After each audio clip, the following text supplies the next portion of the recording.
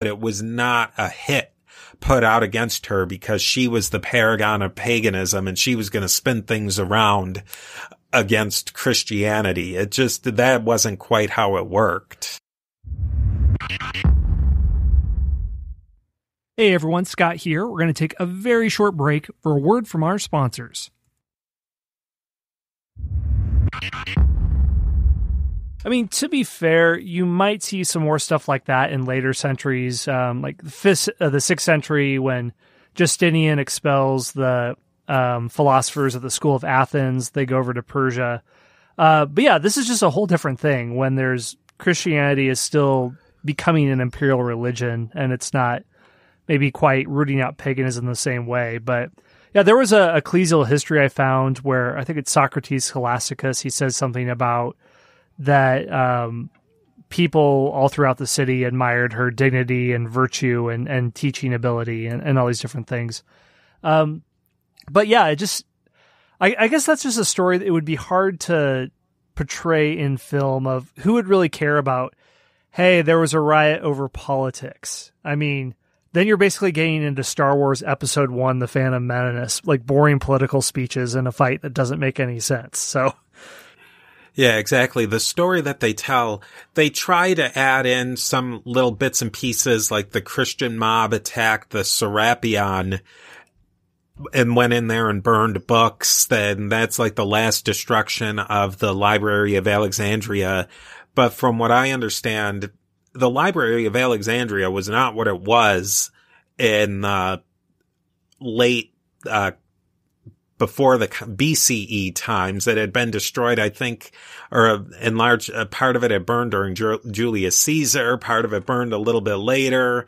There was some destruction of it at this point, and there was even some destruction of it during Islam conquest times a couple of hundred years after this point. So it wasn't like this is where the Library of Alexandria was basically the Library of Congress of the antiquity, and then it gets destroyed, and then we go into the Dark Ages. That's just not how it happened. Yeah, from what I've heard, at least from Hypatia, that the place in the film that's depicted of being burned, that area may have been a daughter library of the main one at one point, but a lot of the earlier accounts don't even mention books being destroyed. So in the kerfuffle, I'm sure some scrolls were burned, but the early accounts don't mention it. Like you said, the Great Library had undergone various levels of destruction. And one historian I read talked about, well, okay, what was actually lost with its destruction? Now, I'm sure any classicist would give anything to bring it back. I'm sure there's tons of Greek plays and things like that were lost in that. But the analogy they gave, it's sort of like if today the Library of Congress were burned down. Would we lose a lot of precious manuscripts that were unreplaceable? Yes. I mean, that would be a bad thing. But would there actually be any human knowledge that was lost by that? Well, no, because if it were a lot of knowledge and information or technology, it's not that it was really written down by a book. It might be, this is a functional guild that's supported by an empire, and that's why this technology is still here. So Roman concrete disappears, not because the recipe for it was lost, but the guild or the craftsmen who made it weren't connected to an empire that had enough money that could keep them going, so the knowledge gets lost. But it's not like we would be, orbiting Pluto right now if the Library of Alexandria hadn't been burned down, I think is the idea here. I think that's the point you get to, is that the Roman Empire had a lot of stagnation going on at that point. There were innovations that they could have followed up on that never were followed up on. I mean, they had batteries that worked in a theoretical sense. They had steam engines that worked in a theoretical sense.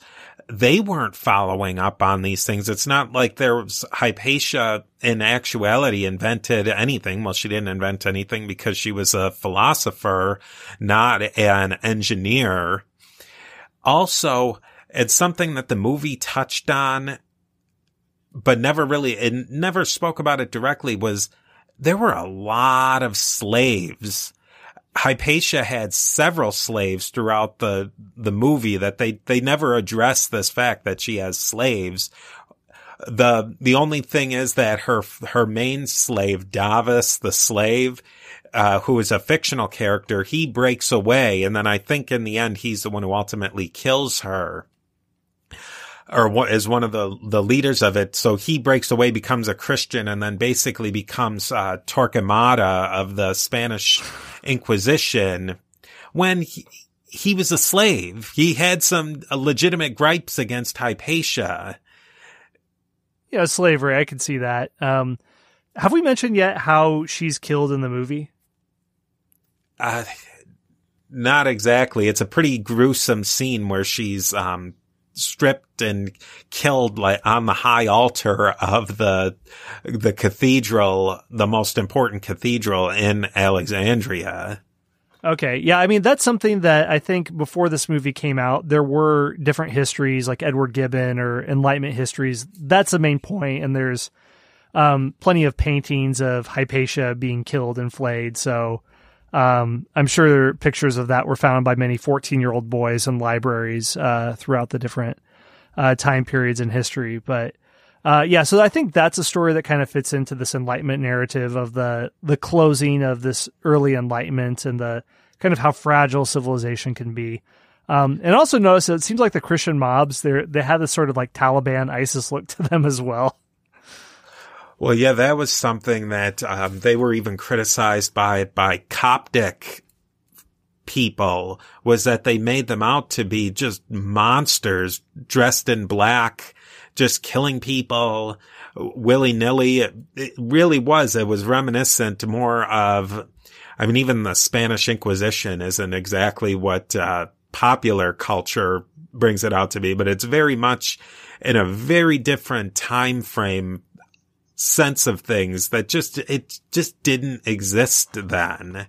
So many of the elements that they bring up in this movie just didn't exist and just weren't relevant to the early 400s.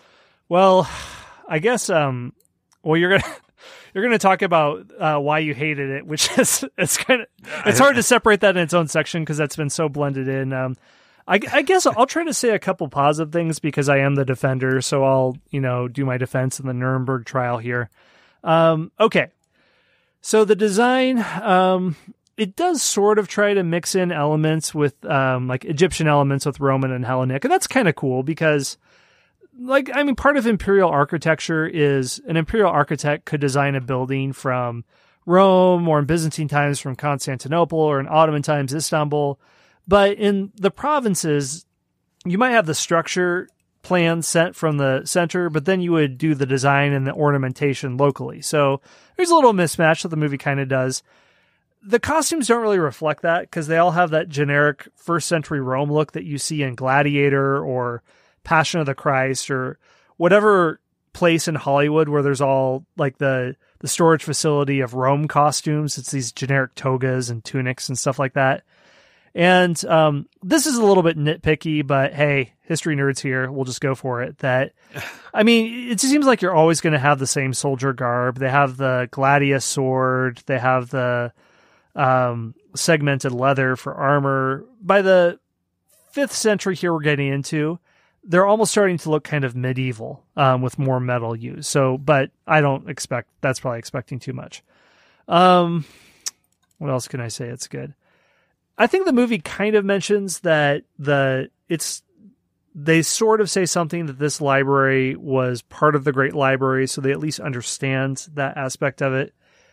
The interpretation gets a little bit silly, where Hypatia rebuffed potential suitors or the prefect because, for her as a Neoplatonist, that would have been her reasons. In the movie, it's more like she's a career academic married to her job. So the facts would have been right, but then the interpretation is what's silly. So that is my very, very flimsy, flaccid defense of the movie. Anything else I can think of? No. What I would defend... Go for it. In the movie, I would defend that it is visually appealing. It captures an interesting setting. I mean, Egypt in late antiquity is something that isn't very well covered in movies. You don't see that every day. I think it touched upon a lot of interesting ideas that it just never followed up on, like the interactions between Jews and Christians. That was fascinating. The Jews were expelled from Egypt during the reign of Cyril of Alexandria. There's a lot of interesting things that they could have gotten into here. Orestes and how his real relationship was with Hypatia. I mean, you get into it that it just become a political movie, that there's nothing, it's a political potboiler that takes place in 5th century Egypt is not the most exciting movie. But I think they had something to work with there that it was never in the filmmakers' idea to follow through some of the more interesting themes that I think could have been really fun. Yeah. So, there's so much to unpack here. So any other things that you think are just, this movie that you really hated? I hated the fact that they treated the Copts. The Copts today are a people who have a pretty rough time of it. It's not easy to be a Copt in Egypt today.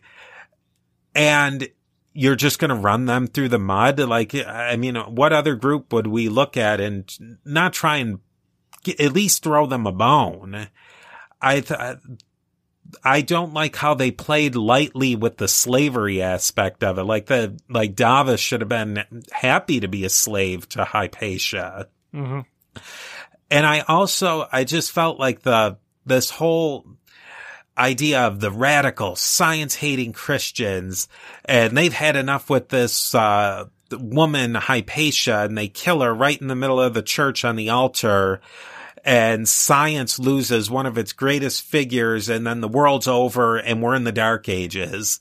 Like, that's just it's not accurate for one, but I think if you're a kid, I doubt many teenagers would watch this movie, but to leave somebody who's maybe just learning about the history of this era with such a bad, inaccurate view of what the time period was, they're going to either go and research more and say, like, none of this is true, or they're going to research it and be completely uninterested in it. This doesn't open the door for further research or further education. The entertainment doesn't lead to education. It was just preachy. It was basically a sermon of Alejandro Amenabar's beliefs on modernity, and modernity including the early modern age of Galileo and Copernicus.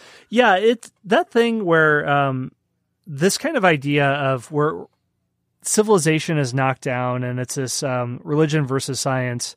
I mean, that the idea has been around since the Enlightenment. I think it was definitely repopularized by Carl Sagan with his book Cosmos, his TV show in the 80s. And I think he had the idea when he's writing and doing television during the Cold War, when there's a fear of nuclear destruction. And the idea is, well, civilization can be fragile. Look what has happened in the past. Look what happened with Hypatia, the fall of Greece, the fall of Rome.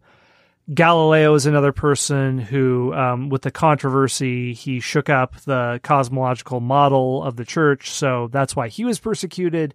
So we can't return to the same dogmatic understanding. And I think what we've done on our own respective podcasts is definitely not saying that religious figures don't have they've gotten their hands dirty many times, but the delineation between religion and science is a modern one that people just wouldn't have made in the past. Whether you were a pagan, whether you were a Platonist, whether you were a Christian, there just wasn't the mental framework to make that different type of delineation. And yeah, I mean, I think with this, there's definitely a good movie to be made with the story of Hypatia, because she's a fascinating figure, no question about it. She did something that people typically don't do. So she was a universally beloved leading academic in a very intellectual city who is a woman